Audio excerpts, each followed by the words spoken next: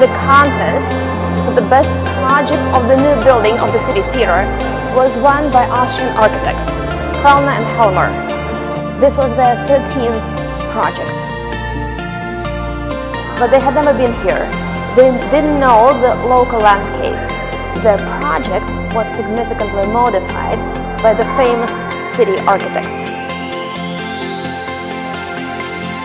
On October 1st, 1887, the last stone block was put into the top landing of the staircase. This staircase was used by people who sat all the way up in the gallery. Quite a difference.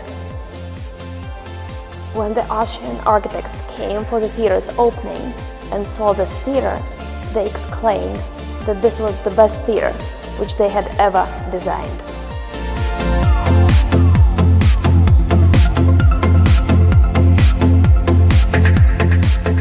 This is absolutely stunning.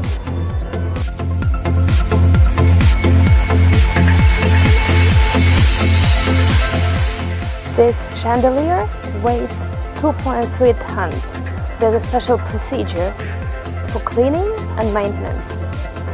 The theatre became the first public building in Odessa which got power electricity.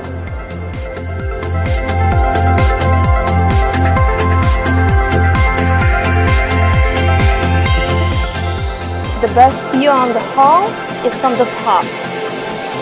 From here, you get to see it all. This is absolutely amazing. This is the best view on the hall.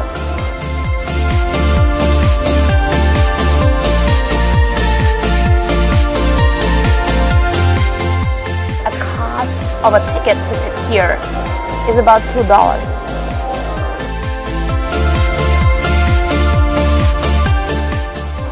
The city officials took special measures to protect the theatre during the World War II bombings.